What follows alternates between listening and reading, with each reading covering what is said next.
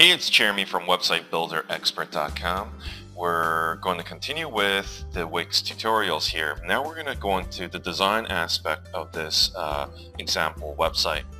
There are a couple of things you can do with it.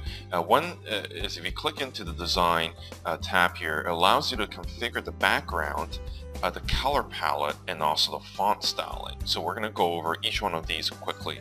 Why don't we start with the color, because that's the simplest.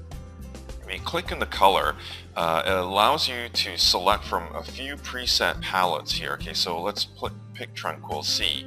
As you can see, most of the color around the website has been transformed instantaneously. So you can just go through a few of these and pick the ones that you like the best, and you can use them. Okay, and if you want to go back to default, just come back to the top. Now you can also customize your own design, your own mix mashing of color to suit your own style, and you can just select them here. It's very simple actually. So just coming back to design, you can also choose your font style. You can select from any of these font styles. A nice touch is that Wix display a bunch of different font styles for you, so you can see what you're getting into.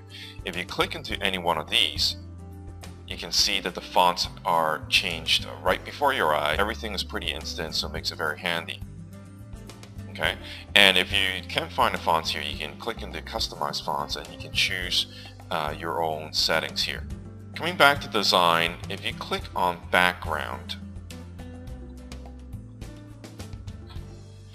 Wix actually gives you a different variety of background images that you can use as a background for this template. So why don't we just randomly pick this one here. As you can see, background shows up right here. And if you can't find anything you like, you can actually upload and customize your own background. So let's just say if I change the image. I have one pre-uploaded here already. If you want to upload your own, click upload image. Okay, but I have one here already, so I'm going to click on this. I'm going to click OK. As you can see, this is my own background image, and you can actually control the image scaling here if you want the image to show up as a full screen, or you want it to tile.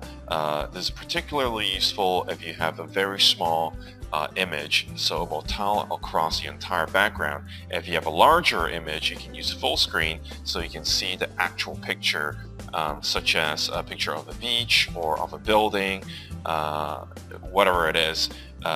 Wix will automatically make the image full screen. And you can also position the image right here. So the styling of the background, Wix actually gives you a whole bunch of different options to play with. It's pretty easy to understand how it works, and at the same time, if you have any questions, just click on the question mark here and it'll show you a lot of guidance. The support from Wix is really comprehensive, and I highly encourage you to take advantage of that. So overall, that is how you style the major pieces of the website, and Wix makes it very simple for you to do so in the design panel.